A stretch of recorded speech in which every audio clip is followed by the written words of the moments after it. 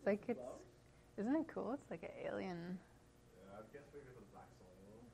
They have the Mars thing there, you know?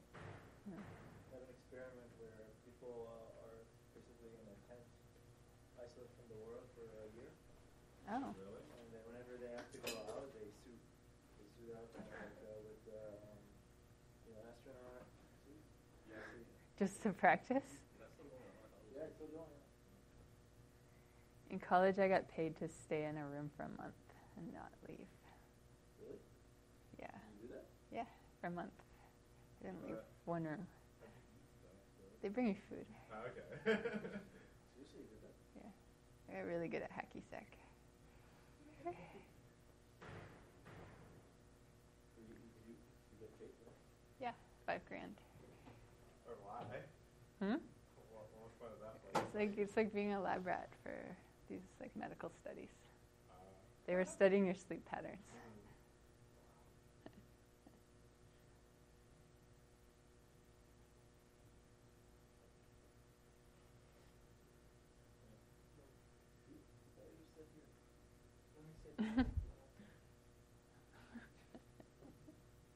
How many people in your class? 37.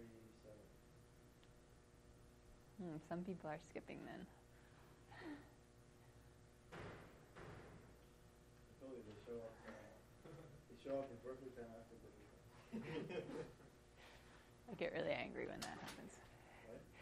The Berkeley time is your 10-minute buffer. It's not when you're supposed to aim to be there on average 10 minutes after. Wait, what? Berkeley time is like you're supposed to show up on the hour, but you have 10 minutes of buffer, like relaxing. Not that you're supposed to show up 10 minutes after on average. So half the time you're late. Class kicks out right on the hour. That's right. I guess you're supposed to show up 5 minutes in. Because you can't, it should be 10 minutes across the whole campus, My right? undergrad, we finished 10 minutes early. Yeah, that just makes more sense. Like instead of teaching people to be late for everything.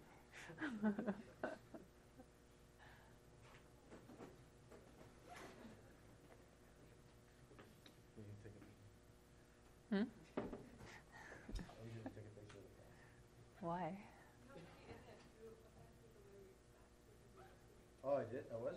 Do you mind do a whole Sure. like a panorama? Sure. So I can just start. It's really weird. Hurry up, you have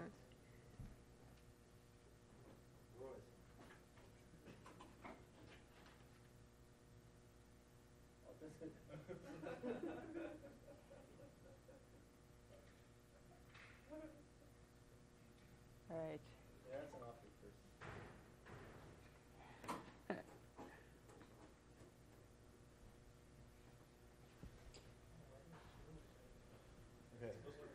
You good? Yeah, I'm ready. All right, welcome. EE123, lecture 33. Oh, some remnants of 61X. Right. This is from teaching 61C. All right, so today we have a guest lecture, Laura Waller. I remember I told you to come on time just so it appears that you've been coming on time all year. Now everybody knows. Right now it's 10 after, so you're good. So today we have Laura Waller, who's going to talk about Optics.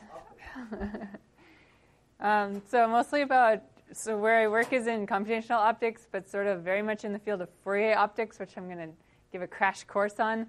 And it's the idea that optics is signals. Light is a wave, and we can treat it like a complex signal as it passes through our imaging system, which is like a linear systems theory type thing. So that's what Fourier optics is to treat your imaging system like via systems theory and look at spatial frequencies and stuff like that. So that's what I want to get into. If I'm using some optics jargon, because I had to try to clean my slides and make them more signal processing-y, but if you see some optics jargon you don't know, just ask, because it's just my fault for not fixing it before I came here. Okay, so what is computational imaging? Mickey does this too, so maybe you've already heard about this. We're doing it for optics, which is way better than MRI because it has much better resolution, right? So optical wavelengths like 1 micron. You can really see small things. penetration. Yeah, well, that's... Like We'll take questions later. Okay. So sort of the whole motivation behind my field of research is this idea of trying to rethink how you design your camera systems. So I really like this stupid schematic of we keep trying to build cameras. We spend a lot of money on cameras, right? There's a huge market here. People spend huge money on really fancy cameras, and they're all after the same thing. A super fancy lens designed by the best optics guy in the world who can make this lens to take the perfect picture on your sensor. This is exactly what your eye does, right? Your eye tries to form an image at the back of the retina. Your brain actually does a bunch of computation on it. But the idea is that we don't necessarily need to take that perfect picture. We can take some intermediate picture and then figure out the perfect picture later. And we might actually be able to figure out more if we take the picture in this sort of distributed way that we're going to talk about. So you can think of your optical system as some hybrid analog digital system. So you have your optics, the lenses part is the analog piece. There's basically there's no sampling until you hit the sensor. We always use digital sensors now. And so once you've sampled it at your sensor, now you've got a digital system and you have to do digital operations on it. So in my lab, we do both. So we know optics and we know the signal processing side. And so you have to think about this. When should I do the sampling piece in order to get the most information through? Okay, so going back 700 years of optics, this is the first microscope, 1600s. You're going to get some optics knowledge here if you want it or not. And this was hundreds of years ago. This is one of the oldest fields of science in the world, mostly because we've been seeing things for a long time. But really 700 years ago is when people started making optics, started designing optics. Recording images, this is all photochemical. You might have seen a film camera once in your life when you were a kid. I used to use them. But this was a couple hundred years ago. And really only recently we got these digital cameras, right? And digital cameras are actually fundamentally worse than film recordings because they have much poorer resolution. So a film camera can record a gigapixel image, no problem. It's just that you can't digitally store it and replicate it and manipulate it afterwards. And that's worth a lot to us. So almost everyone uses purely digital now. Still some forensics cameras are in film, and some hipsters like to use it to be cool. So computational imaging is one step beyond this digital capture and storage and manipulation. It's that we can start to think about all of the post-processing and digital processing in the computer as one of the toolboxes of our imaging system design. So rather than try to capture the perfect image and then maybe do some post-processing to try to make it better or extract information out of it, let's start to think about how can we redesign the optics such that the post-processing becomes tractable or better in some way. So here's a canonical example. And I'm talking about your computer's becoming a part of your imaging system. So maybe it's replacing optics, or maybe it's just doing something complementary to the optics, but you have to modify the optical design. So you can't call it computational imaging unless you're changing the optics. This is a really typical example for computational imaging. I take this is a piece of glass with a bunch of bumps on it and shove it into my camera. So of course, when I take a picture, it doesn't look like much, because the light's now going through this grid of bumps, which is going to destroy the image, right? So now I take a picture, it doesn't look like a regular image at all, but I send it to a bunch of nerds to crunch the data. They solve an inverse problem, and you can get back a nice, pretty image. Okay, who cares? My regular camera could have done this, right? But this image is special because this is actually a live field image result, and it actually can be digitally refocused after the fact. So with some relatively simple computations, it's just a couple Fourier transforms and a projection slice theorem, then we can get images that can be post-processed to refocus them. You can't do this with a normal camera, right? You have to take the data in a different way to be able to do this. So then we're near Silicon Valley, so the next step is start a company. This Litro is the company of Ren Eng, who's a new faculty member here. And this is going to be on your cell phones soon, in the next 5 years. There's tens of millions of dollars saying that it will be. There's a camera array, essentially, and these are coming. In fact, they're already commercially available now. Okay, so I want to talk a little bit about the kind of optics I do, which is this stuff. So light is a wave. It's also a particle. So ray optics is to treat like it's going along a straight path. So I have some laser, and it's just a beam of light going in this straight path. I only keep track of the intensity as it goes along there. In my lab, we're working in this area of wave optics, where basically we do microscopy where everything is small. And once you get small towards the size of the wavelength, then all these wave optics things matter. So what's a wavelength of light? 0.5 micron or so. So once you get down to those sort of size scales, you have to think about diffraction, interference, and all possible wave optics effects. Einstein proved that it's actually both, but we still like to generalize it to be one or the other whenever we can for simplification. So everybody knows about the wave nature of light. You know that different colors are different wavelengths, right? That's why you see color. But that's not what I want to talk about today. So for today, assume everything I'm talking about is one color. So this is laser beam. Say it's all green. This is a special property of the laser, is that it's all one color, right? So forget about, when I say frequency, it's not color. I'm not talking about color. I'm talking about spatial frequency. Okay, so that I need to explain a little bit more. And here's some general, this is like your crash course in optics. I have a ray of light. So the ray describes the direction in which the energy of the light is propagating, right? So I have this laser. It's going in that direction. This ray is propagating in that direction. But if I want to think of this as a wave, then I could draw these wave fronts. And they're always going to be perpendicular to the direction of propagation. So these wave fronts represent, this is a wave going like this. And these wave fronts basically are just like the peaks of these waves. So they're separated by 2 pi, the wavelength of light, which is obviously going to be really small. So this is totally just a schematic. And it's traveling along the direction of the ray, which is always perpendicular to the wavefront, right? Because you've got these wavefronts. If they're going like this, they're propagating in this direction perpendicular. If it's curved, they're going out like this, and it's actually propagating energy to lots of directions. Okay? So these are the wavefronts.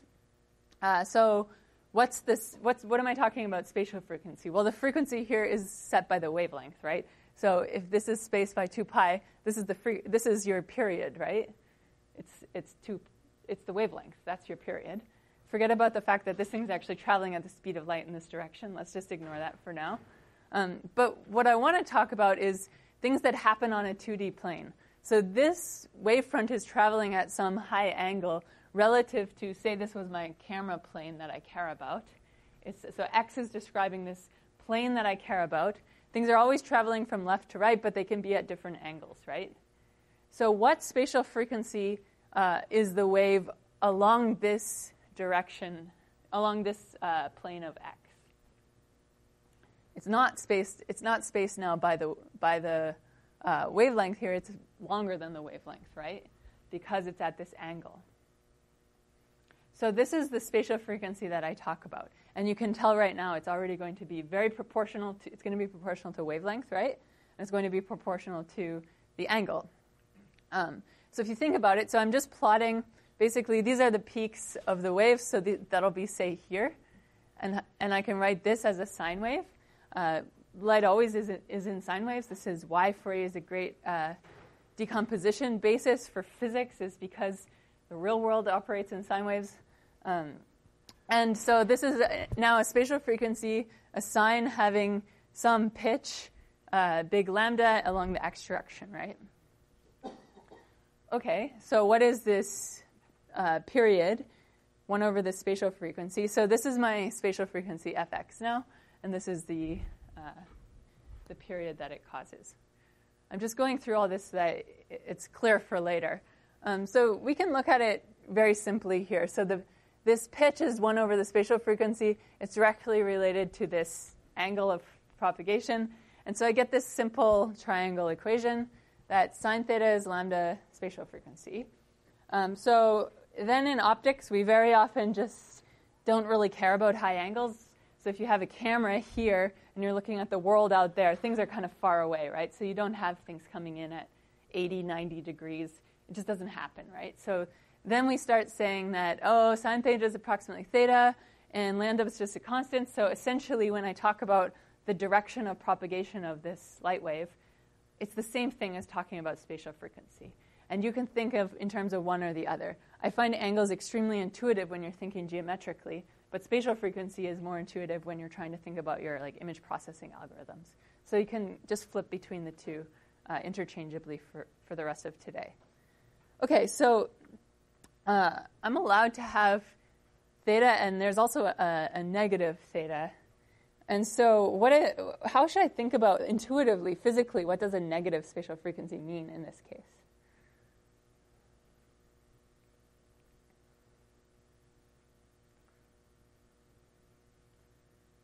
Yeah? Would it be the light coming, in this case, in this example, the light is coming in like this, would it be coming down? Yeah, so is it the light going backwards, or is it the light going in the other direction, right? Exactly. If it's going backwards, what would change? Well, the spatial frequency wouldn't change, right? If it's going backwards, it would just change. Actually, we call that time reversal. So we haven't talked really about that. This light is moving along this direction. If it's going backwards, it would just be moving the other direction. Okay, so now I'm going to blow your mind and tell you that a lens does a Fourier transform. So we know we have some spatial frequencies. So then I have some input light beam that's this like mustache guy, and he represents actually this is a complex field, right? So that thing had an amplitude and a phase. So actually in this plane coming into this optical system, I actually have a two-dimensional complex field that I can write as some sort of map of the phase and amplitude in 2D. And I'm here to tell you that if I set up a lens one focal length away from the lens on either side, then the complex field that hits this plane will be the Fourier transform of the complex field that is here. So you can take your lens. This is not always true, right? So if I take a camera and I take a picture of you and it's focused on you, those distances are not exactly the focal lengths, in which case that will not be a Fourier transform. So a lens doesn't do a Fourier transform. A lens plus one focal length on either side, exactly one focal length, does a Fourier transform. Okay, this is kind of crazy, right? You should take my optics class if you want to derive this and believe it. But you can... Yeah, so this is this is happening at optical speeds, right? The speed of light. So how far is this? It has to travel 2f plus some distance through the lens. It's going to be faster than any of your computations, right? So there's a huge field of optical computing that still exists, but people have kind of realized it's not super practical, in most part because we can't really measure complex fields infinitely fast. Question?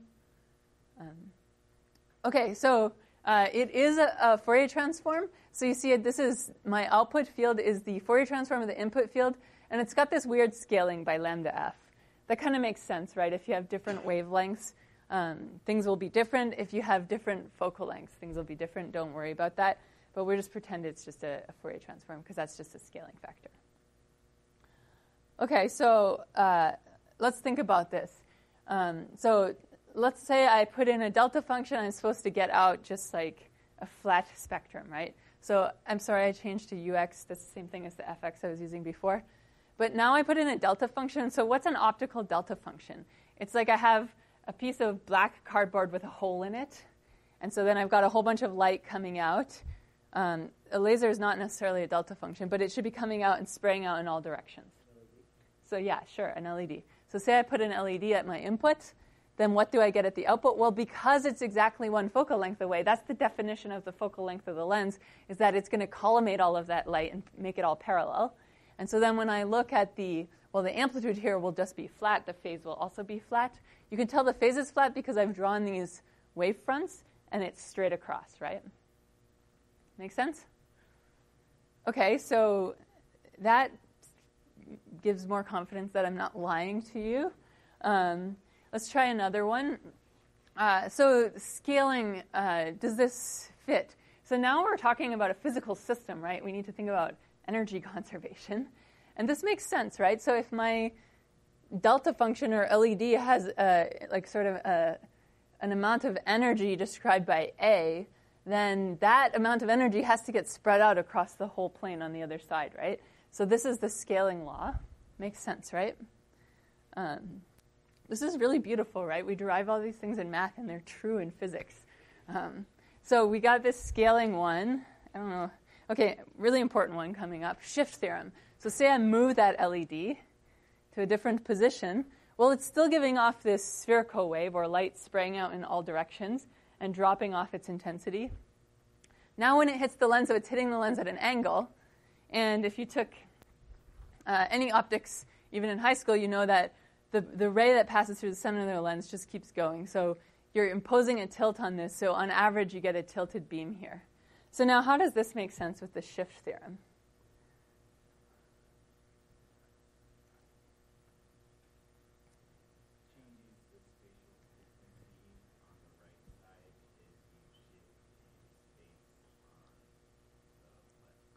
Yeah, does that make sense? So I shifted here, and here what I ended up with, well, what is the phase along this plane? It's a ramp, because the phases, these are the phases of 0 to 2 pi, right? So it's going from 0 to 2 pi as you go across the plane here, right?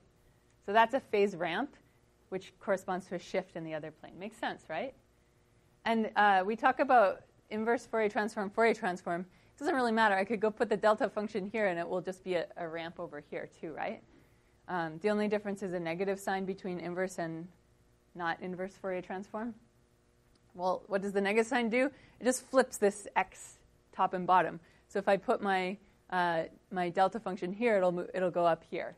So that also is perfectly satisfied all of the flipping operations. Okay. Parseval's theorem, this one's really obvious, right? If I add up all of the energy of my complex field at the input and integrate across all of it, it should definitely be equal to the integral of the energy at the output, assuming that the lens is not absorbing any light. So this is saying that energy is conserved, that the energy put into the system is the energy you get out. Of course, in practice, this lens has a finite size, and some of the light will spill off to the edges here, but that can be fully accounted for by treating it like a filter in the Fourier space. So your lens is not a infinite spatial frequency pass system. It actually has a pass band set by the size of the lens. And remember we said that angle of propagation directly relates to the spatial frequency, right? So if this lens is this big, then this is the largest angle that can pass through the lens, right? Which means that tells you, just go back to that simple equation, and that tells you what's the largest spatial frequency that passes through the system. So actually, I'm doing all of this as if I'm integrating to infinity, but in reality, I should only be integrating to the maximum spatial frequency allowed by the size of this lens. So the lens's size itself imposes a bandwidth restriction on the imaging system. And this is why we have a diffraction-limited resolution. This is why we can't image things that are a quarter of an atom large with optics, because we have this finite passband of our optical systems. Okay, so I think a lot of this stuff will be familiar, but let's just take a quick look at a couple of simple Fourier transforms. So say I have a cosine in real space. What's the Fourier space that it's going to look like? There's people doing this. Yeah, so I have two delta functions, but actually remember... Sorry? Good. So these are actually... it's really hard to see here. They're not actually delta functions, right? Because this has a finite size. So my lens had a finite size, right? Had a finite bandwidth. So what are these? Not exactly delta functions, but what? Sinks, yeah. They're 2D sinks. You can see it if you turn down the lights.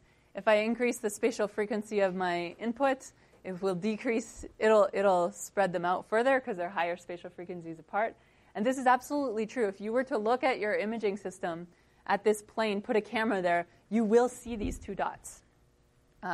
As you increase the spatial frequency, the dots go out further. You expect this, right? If I turn it sideways a little bit, what's going to happen? Which way are they going to be, this way or this way? I can't translate them. So, like this, right? Oh, here you can see that there's sinks now, right? Actually, that's because it's longer in one edge than along the other one. Okay. If I turn it the other way, it'll go the other direction, right? Okay, so now if one, this is called a 2F system because I have two focal lengths from input to output of this Fourier transform system. But if I build one of these and then build another one, this is called a 4F system. So what does a 4F system do? It does a Fourier transform, and then it does a Fourier transform of the result of that. So 2 Fourier transforms equals what? Get back to what you started, but it's got a minus flipping sign on it, right? So the flipping corresponds to the fact that if I move something up in this direction, it moves down over here. And so this is 2 Fourier transforms, which is kind of like doing a Fourier transform and an inverse Fourier transform if I just flip this image. So let's start with a box. In Fourier space, it's going to be this 2D sync pattern. I'm just plotting the magnitudes here. Actually, I'm plotting the intensities, which is magnitude squared. And then I do another Fourier transform, I get back to my box, right? So this is an imaging system now. Now I took a box and I copied it to a box here, right? So now I imaged it. Actually, this is what a microscope is. This is what a telescope is. This is what a lot of your typical imaging systems are. 2-lens imaging systems are very often set up exactly like this to be this 4F system, which does 2 Fourier transforms. And you can kind of see it here that this focal length is shorter than this one, and because of it, this beam should be smaller. So the magnification of this imaging system is just the ratio of the focal lengths. We don't need to care about that.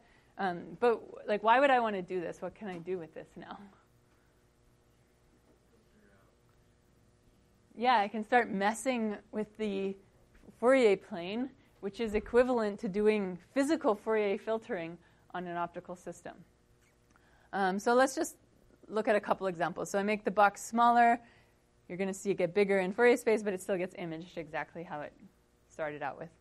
Okay, so now I make 3 boxes. So this is like 3 delta functions convolved with a small rect, 2D rect. Well, how does that give you this?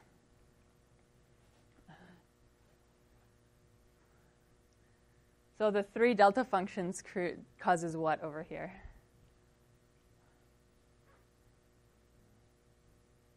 What does 2 delta functions cause? If I just had this, if I just had this, I would have a cosine there, right? Yeah, so cosine with a DC on it. So it's a 1 plus cosine, basically, or something like that. And then what about and so then it's a rect. These are not deltas, right? These are rects. So it's this cosine plus the DC in Fourier space, but then in real space it's being convolved with this rect function, which in Fourier space is 2D sync. So it's multiplied by a 2D sync in Fourier space, right? So this is 1 plus cosine multiplied by this 2D sync. Yeah? Okay, now you can imagine what I want to do with this. I have a couple more examples. Okay, let's just look through these. So now what's this? This is a tilted 2D cosine multiplied by a rect function, right? So in Fourier space, it's going to be the Fourier transform of one convolved with the Fourier transform of the other, right?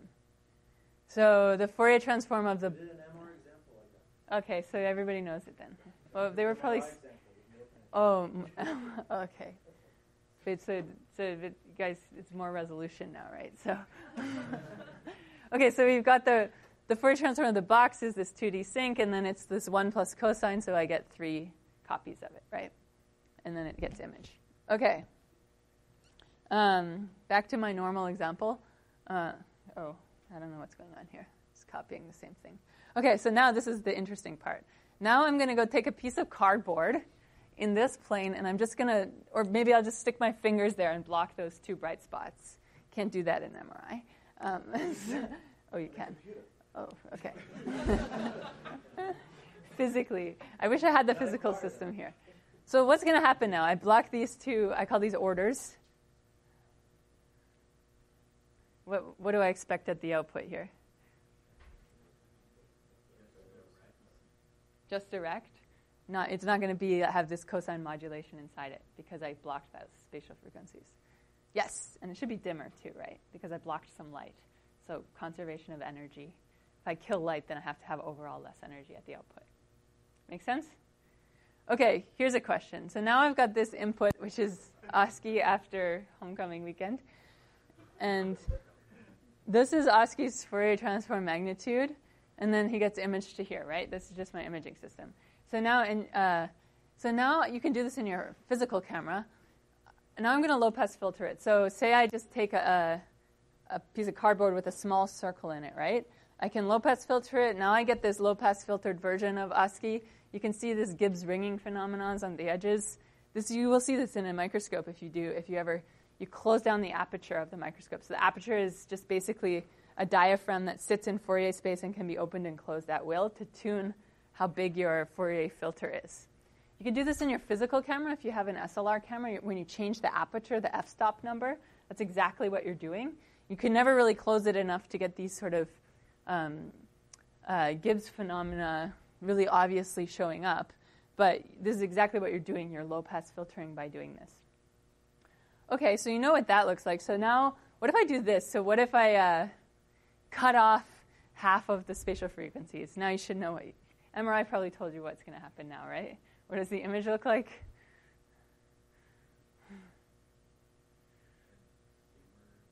Yeah, the same thing, but dimmer.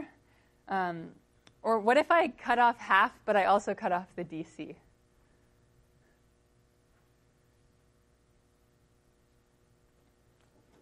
Will it look the same? So actually, it will. Oh, what's going on with my animations? It's not animating in. It will. No, if you cut off the DC, then you're cutting off. What's the DC term? It's the average energy across the whole image, right? So if you cut that off, then the image has to drop in its. You lose all the average values, right? So this will look dark. I'm not sure why it's not animated correctly. Okay, so there's a huge field in computational imaging that just takes something like this sort of. Usually any imaging system can sort of be abstractified to a place where it has a Fourier plane. This is the most obvious way to set it up physically. But now we can start designing our transfer functions in Fourier space, our filters, in order to design our impulse function, right? So this is going to be a linear shift invariant system. And I can now start putting things in this Fourier plane such that I'm forcing a transfer function that I would like to have such that my impulse function is whatever I want it to be, right? So typically your impulse function for an optical microscope is just this sink because you have a finite bandwidth. And so it's a circular aperture. So then actually it's like a jink function, which is the circular version of a sink. And that's just what you have. But there's you can put stuff in here, right, and create whatever impulse function you want. And there's an obvious question here. Why? So I'm saying you can do this, but why should you do this, right? Any ideas why you would want to do this?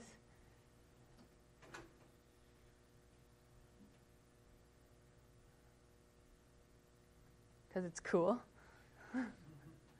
Because you can get everything to be convolved with some pretty picture you would like.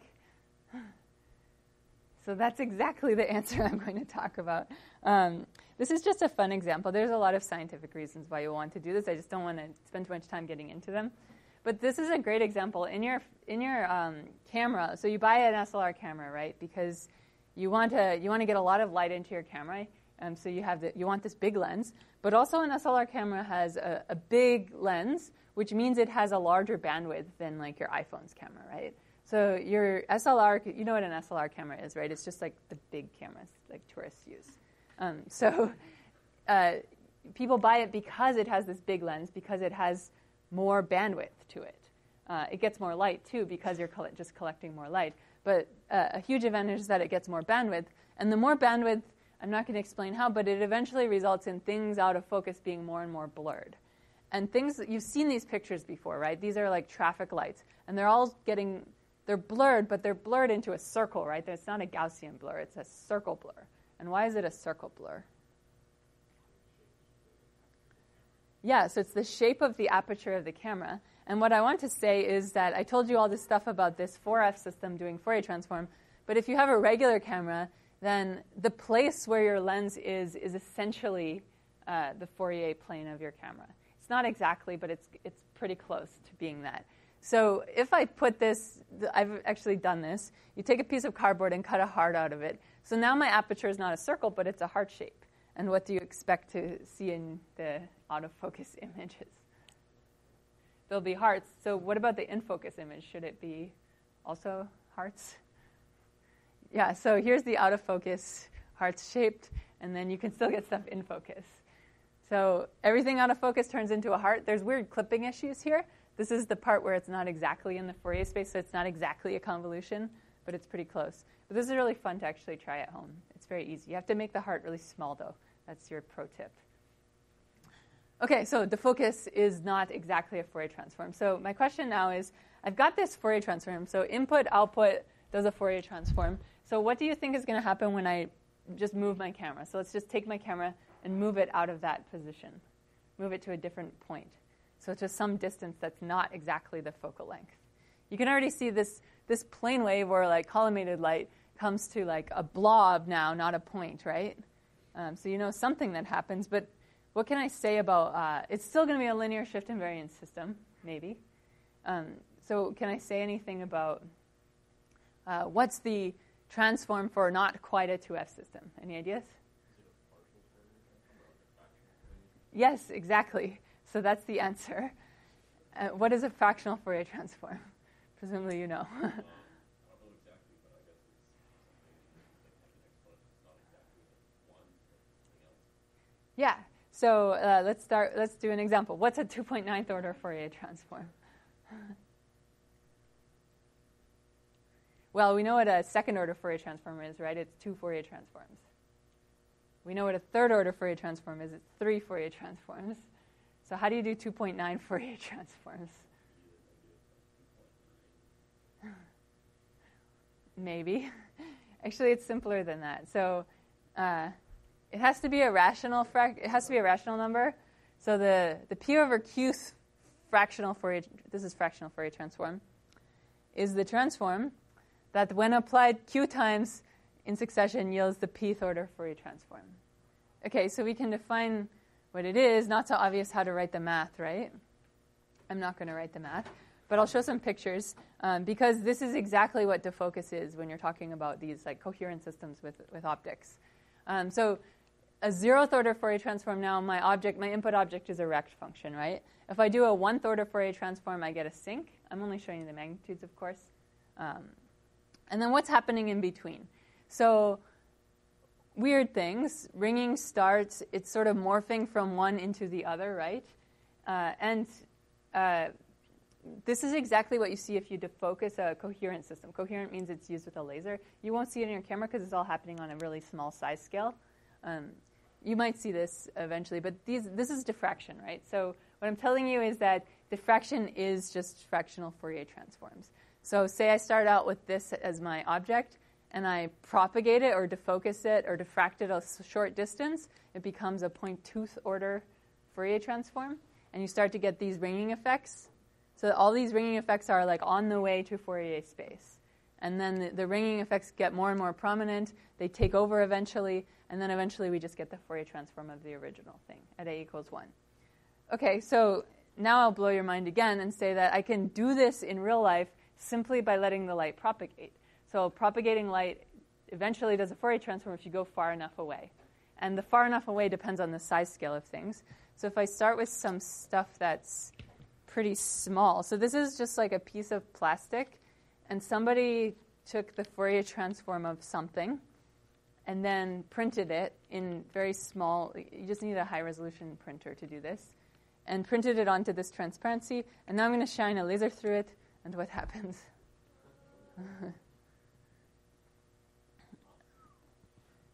So this is one. Let me find a... Okay, so there's difference between these two. Here's another one. This one is a multiplexed. These are called computer-generated holograms. So this one, here's a clue. This one is clear. It doesn't have any absorption. This was not made actually on a regular printer. This was stamped into the plastic. This one was made on a regular printer. You can print this at home if you have a high-resolution printer. Jacobs has one. But what do you notice about this? So it's these two angels and a huge bright dot in the center, and then there's some weird copies of the angels on the sides. How does that make sense? Sorry? Yeah, the ones on the sides are definitely some sort of aliasing. It's basically because this thing is printed. They just print the same Fourier transform over and over and over again really small. And so my laser hits some of them on the center or not. Let's try a couple more so you get the sense of this. Okay, here's pi. Same thing, right? Bright dot in the center, and then two, like, what's the word? Like, opposites. They're symmetric, right? Or sort of symmetric. Maybe conjugate symmetric. Here's a whale. Same thing. This one is not, so you could see that these ones are dark. I'm calling these amplitude holograms because they're printed, they block some of the light. These are phase holograms because they change the shape of the wavefront so this one's different, right? Yes, so the phase ones are not symmetric, right? They still have the bright dot in the center. These are the two phase ones. They still have the bright dot in the center, but they're not symmetric. So any explanation?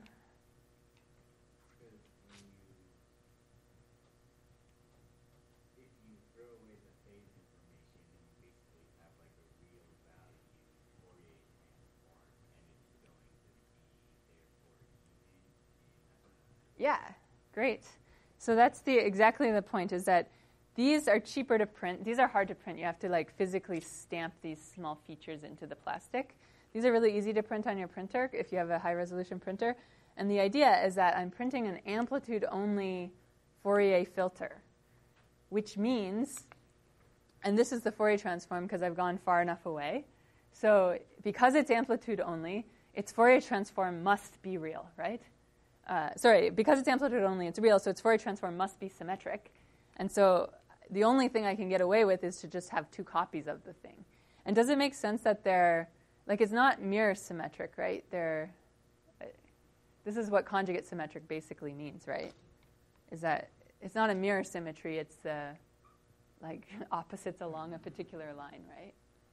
How about the dot in the center? That's clearly a DC term. So why is that there? Sorry?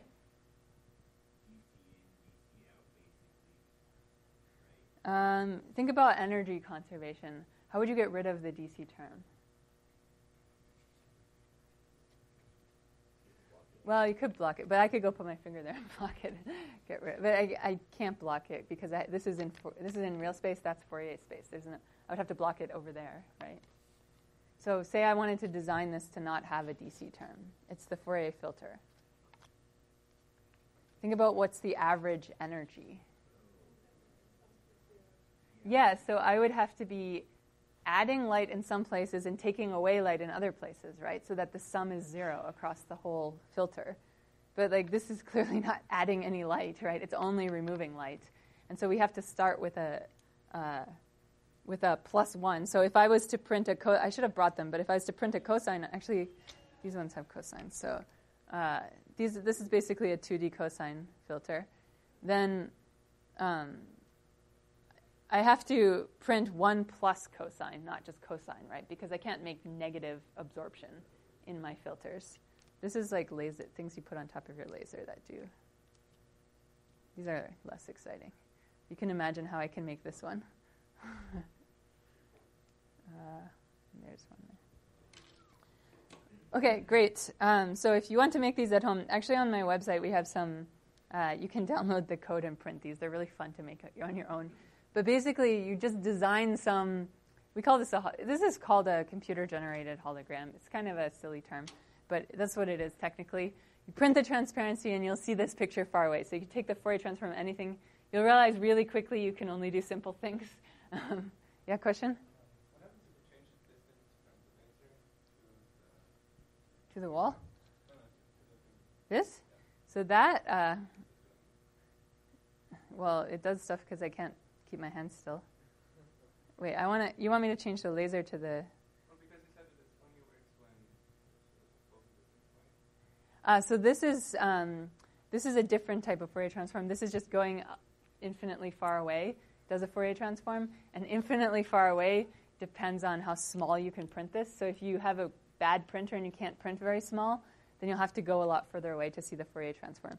But this one's really quite good. It's all about how far you go from the filter. Because before the filter, it's just a laser beam, right? So the laser's not changing. So this shouldn't do anything. But this will certainly change it, right? It's making it bigger or smaller. And if I got too close, it wouldn't be the Fourier transform. It would be the fractional Fourier transform. but too close would be like millimeters or something like that. So you'll never see it in this real life for the size of things that I've printed here. Okay, so I have 8 minutes left. I think I'll skip some stuff and go.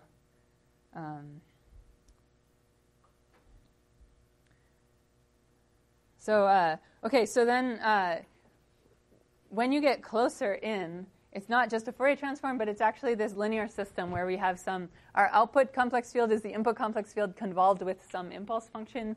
Maybe I designed it, maybe it's just propagation. So Huygens is a very famous scientist who showed that actually the impulse function for light is just a spherical wave.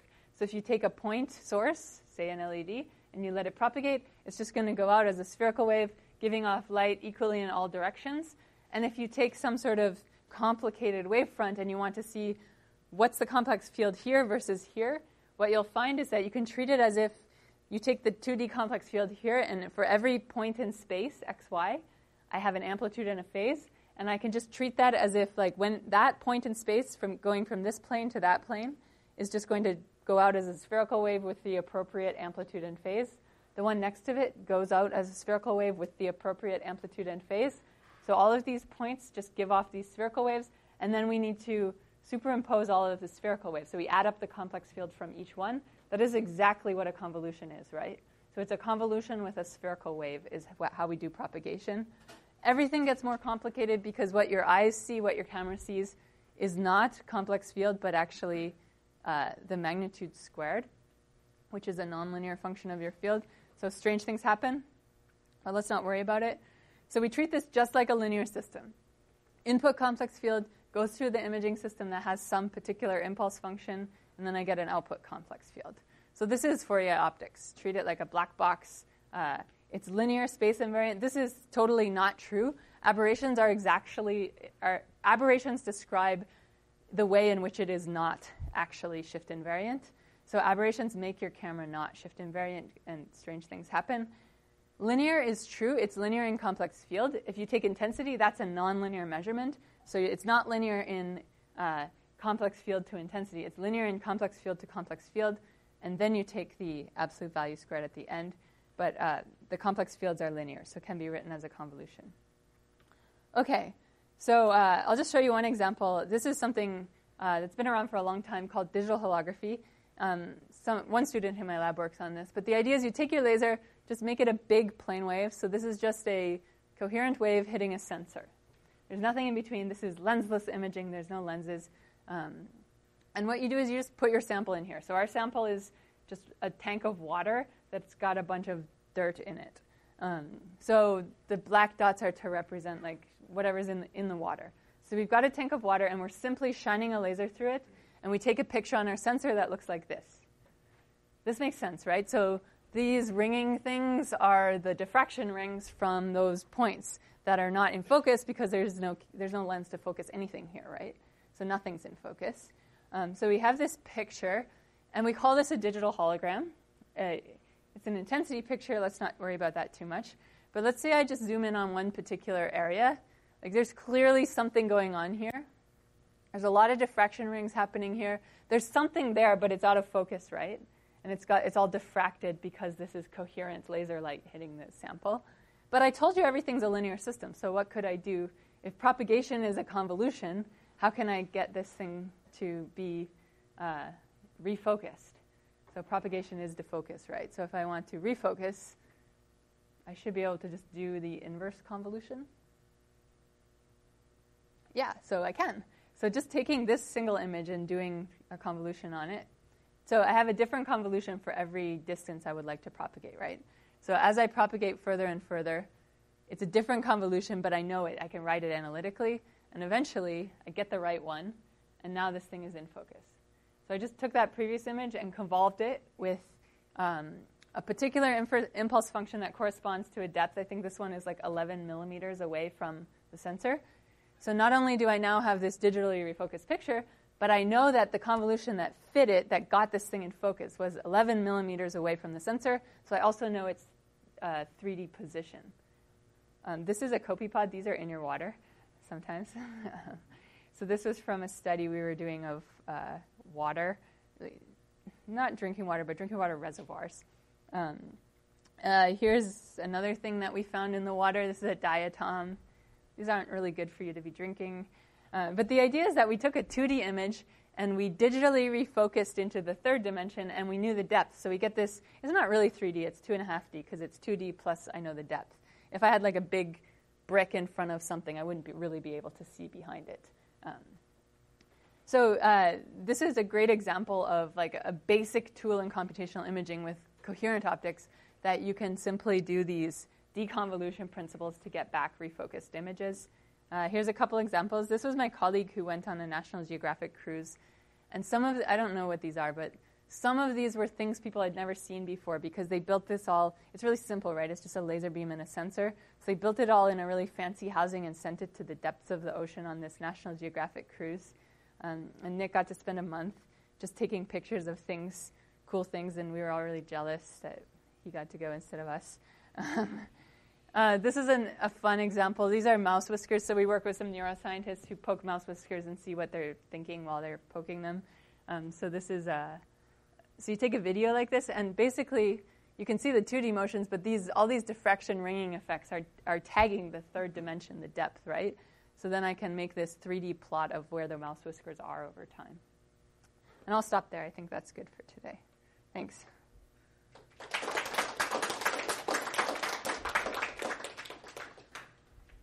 Before I lose all of you, I have to make some quick, 10-minute overview of the next lab. So unfortunately, Mickey had to run out. I don't know if you want to take questions first. Sure. But don't let people leave. Okay. Do you have a question? Yeah. How accurate do you think it is to do the phase change while the speed doesn't see it? It's pretty robust. What kind of resolution would you need in the XY axis? So the XY resolution is set just by the same thing I told you before. It's the maximum angle that you can reach. It sets your bandwidth in Fourier space, and that's your XY resolution. The Z resolution is just, it's basically like 1 over that squared. So the Z resolution is always worse, but it gets worse and worse as your XY resolution gets worse. But it's very simple to write. So you can get we get 1 micron XY in our typical setup, and then 2 or 3 microns in Z. But you can design the geometry of the system such that you're getting very high angles, and then you can improve it a lot, usually at the cost of your field of view, how big of an area you can actually image. All right, go ahead. Thanks, Laura. Everyone should take her optics class. You're the teacher the next semester. Yeah, 118, 218. But it's not Fourier optics.